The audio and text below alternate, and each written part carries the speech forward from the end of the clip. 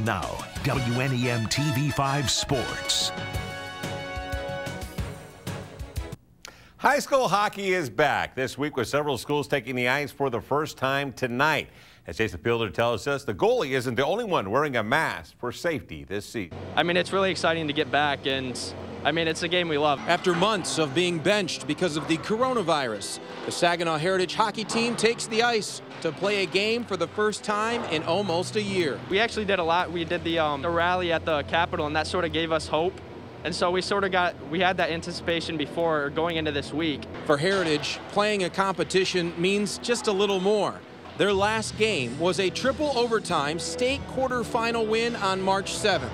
1 week later, just as they were getting ready for their state semifinal contest, the hockey season was paused and later canceled because of COVID. I don't think really it's about the wins and losses right now. I think the win is that the kids actually get to play, and because I didn't really think the season was going to happen, but now that it actually is here, like this last week, I've been very excited about practice, game, and again to see where we're at as a team. Once again, there are high expectations for this Heritage hockey team. They are ranked #2 in the state by the Michigan High School Coaches Association.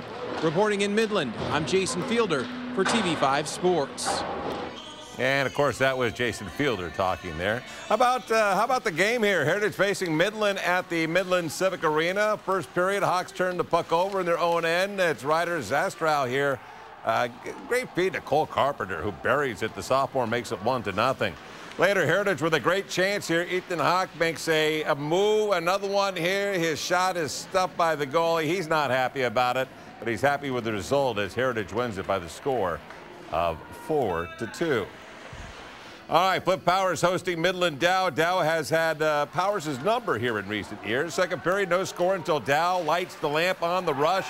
Billy Van Sumeren here finds the back of the net to make it a 1-zip Dow lead.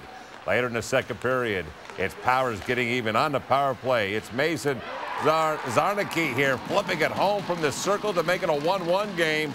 Then just a few moments later, Powers will take the lead off the turnover. Ryan Lemker here feeds Brendan Tarpening. He shoots, he scores. And the Powers Chargers would end up beating the Dow Chargers 2-1. Oh, it felt great, We can deal with the mask wearing them and stuff. I mean, it's not the best, but we enjoy it. And just to be able to play the game, that's all we want to do. Oh, it just felt great to be back with the boys and playing the game we all love. We'll deal with the mask, and we'll just keep rolling this season.